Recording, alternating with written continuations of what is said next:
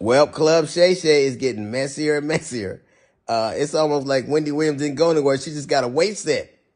Um, and so Monique was on. Every time I see Monique these days, she's on doing some greasy ass video with her and her daddy complaining about something or working out. I don't know nobody that work out that much and gain weight unless every crunch you do has got Captain in front of it. But apparently she goes on Club Shay and tells the story about how she came on my radio show and I wasn't there at the time. And my co-host Jasmine Sanders played a game that we played all the time with everybody called Would You Rather.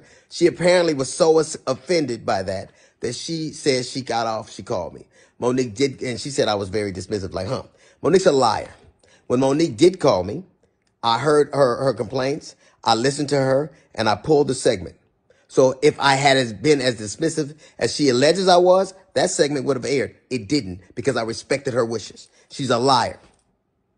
It's also befuddles the shit out of me how somebody who as a comedian talks as much shit about everybody else as she does, she has the temerity to be offended about anything as much shit as you say about people. Then she encouraged everybody, allegedly it stems from the fact that I used to always talk shit about her on video after video, and she encouraged her sweet babies to look at the video and find them. Do that. Do exactly what she says. And you know what you're not going to find? You're not going to find any evidence of that because Monique is a fucking liar. She's lying about that. But what you will find is Monique talking shit about some alleged contract dispute we had. Look at the ticket. It says D.L. Hughley, then Monique. She knows the story. But what she did in response to that, she talked about my dog, my wife. This broad even brought out my daughter's personal trauma. My daughter was molested, and Monique brought that shit out and told the world that I allowed my daughter to be raped in front of me. The lying motherfucker. She knows she was lying. And it only stopped when everybody from my family checked her. It's interesting. You know what else you won't see Monique doing? You won't ever see her with her family, videos with her children or grandchildren, because nobody fucks with me. How do you have sweet babies when your own babies don't fuck with you? How do you love us for real when there's no evidence of anybody loving you for real, except your daddy, who you apparently have to pay?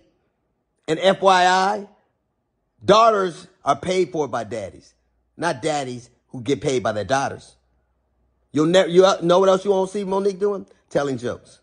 Monique, if she'd have spent as much time actually writing jokes and writing her Netflix special as she did complaining about not having one, it wouldn't have been trash. It got the worst reviews of any Netflix special in history because that's what Monique does. She complains and she has grievances. You never see her being a human being. You never see her being sweet and warm to people, except when she's using it to butter somebody up to get something. There's a reason why everywhere she goes, shit starts.